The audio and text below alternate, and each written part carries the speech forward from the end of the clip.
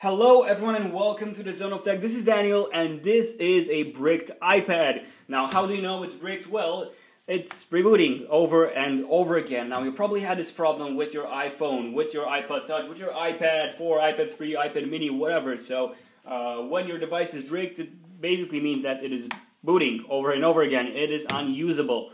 So what can I say besides thank you all for watching this video. There is no way to fix this, so thank you all for watching this video. If you enjoyed this video, subscribe to my channel Zone of Tech, and I'll see you in the next video. And cheers and congratulations for breaking your iOS device.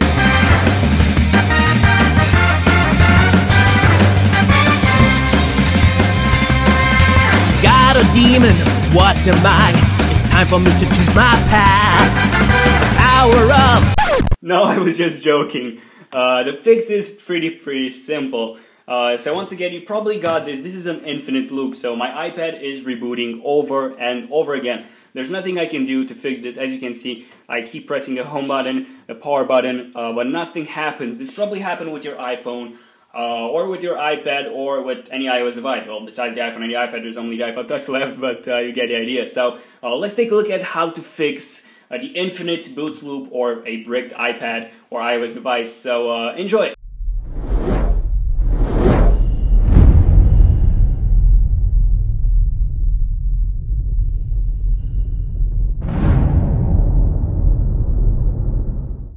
Okay, so the process is pretty straightforward. So what you want to do is connect your iOS device, in my case it's an iPad 3, to your computer via USB and open up iTunes. Okay, so the fix is pretty simple. So what you want to do is hold both the power button and the home button at the same time until your iPad or your iPhone or whatever turns off. Okay, so now it's off. Now hold the power button, just the power button, for a couple of seconds until the iPad logo is on. Now hold both the power button and the home button at the same time for 10 seconds. So that's 5, 6, 7, 8, 9, 10. Then release the power button and keep holding the home button until iTunes recognizes that your iPad or iPhone or iPod Touch is in recovery mode.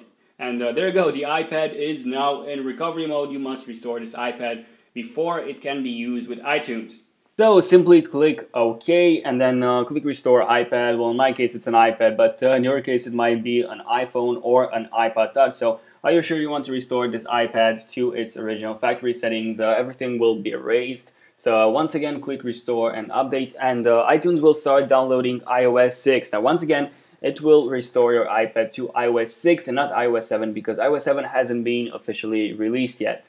And if you're watching this video after September of 2013, it will restore your iPad to iOS 7 instead of iOS 6. So as you can see, my iPad is installing iOS 6. I believe you can tell by the different logo, by the old Apple logo, which was found in iOS 6, because iOS 7 had a different logo. So anyway, I will be back once the restore has finished.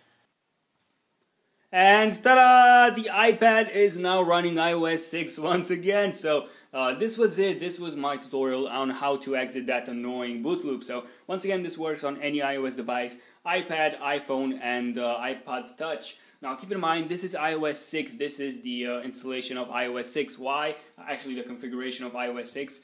Because iOS 7 hasn't been officially released yet. So just in case you want to install iOS 7 like I did on my iOS devices, and you don't want to wait until September, just click the annotation above and you will be taken to that video. Anyway, let me just set up my iPad. So what you want to do now is connect to Wi-Fi network, click Next, enable location services, click Next once again, and then you have a couple of options. You can set up as a new iPad, you can restore from an iCloud backup, or you can restore from an iTunes backup. So I'm going to restore from an iCloud backup just because I want to get all of my data, all of my apps, photos, music, actually not music, but videos, everything I had in my previous iPad before the boot loop.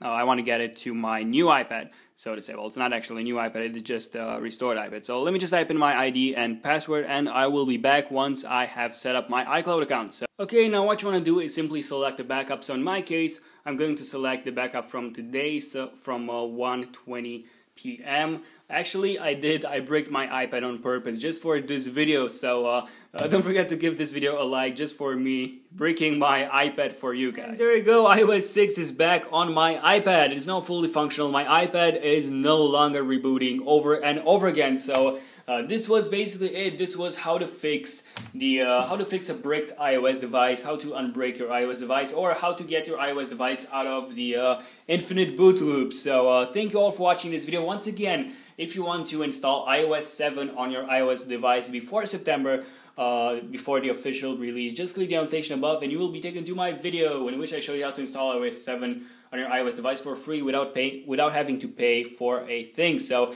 once again, thank you all for watching, and keep in mind, if you're watching this video after September of 2013, your iOS device will restore to iOS 7 and not iOS 6, but iOS 7 hasn't been officially released yet, so that is why it has restored to iOS 6 instead of iOS 7. So once again, thank you all for watching this video, and I'll see you in the next one. Okay, so thank you all for watching this video. Don't forget, if you enjoyed this video, be sure to give it a like. It helps me out a lot. Share this video with your grandma on Facebook, Twitter, and Google+. Favorite this video, and also subscribe to my channel if you want to see more epic videos from Zone of Tech.